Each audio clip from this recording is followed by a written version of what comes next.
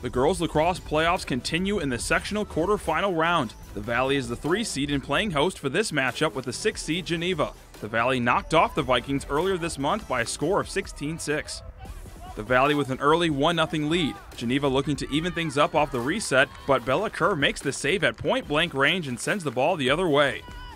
A few minutes later, the Valley is able to add on to the lead as Kelly Clish drives left and scores on the bouncer. A nifty goal as it's now a 2-0 advantage in favor of the home team.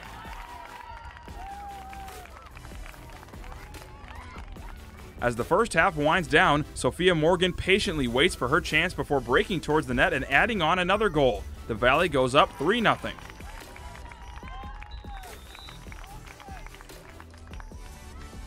Just before halftime, Marley Haynes makes a spin pass to Geneva defender and fires a pass to Milena Williamson, who scores to put her team up 4-0 at the break. About 10 minutes into the second half, Geneva gets on the board for the first time. Sarah Brandstad passes from behind the goal to Samantha Kressler as the Vikings get on the board with a one-timer. A little over a minute later, Kressler makes a high-arching pass to Olivia Holmes, who catches and fires to cut the lead in half. Geneva trailing just 4-2 with 15 minutes remaining. Sophia Morgan looking to help the Valley extend the lead with an attempt off a reset, but goalie Alyssa Borowski makes the stop to give her team a chance. Geneva in search of another goal as Madeline Diamond comes from behind the net, but Bella Kerr makes a big stop of her own to keep it a 2-goal game. Under 3 minutes left, the Valley trying to hang on. Kressler once again finds Holmes, and the Vikings have battled back and now trail just 4-3 in the final minutes. Geneva regains possession in the final 15 seconds, scrambling to get a shot as the clock winds down. Emily Shield and Delaney Bannock put the pressure on, just trying to run out the clock by keeping the ball on the turf. Milena Williamson charges in to help knock the ball loose as the clock finally runs out. The Valley hangs on to win a thriller over Geneva. St. Charles East awaits in the sectional semifinals.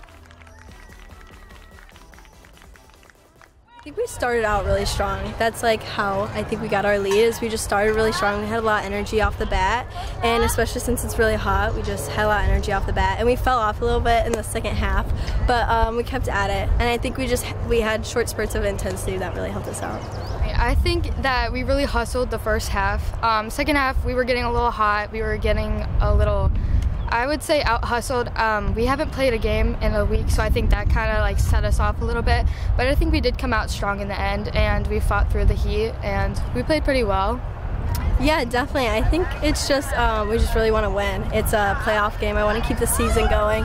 So I think with that in the back of my mind, the fact that the score was very low, like it just kept me going. A lot of times we're forcing the goal. Most of the time it goes in, but it's kind of a 50-50, so you want to take the opportunities to take the goal as well as settle it down, especially if the middies are running all the way back and forth. It's kind of nice to save the middies' legs a little bit because it is really hot and it's difficult. But I think we did a nice job of settling, getting it around, making sure everyone gets a touch at it, always forcing, but if it's not there, it's not there, so pulling out is nice.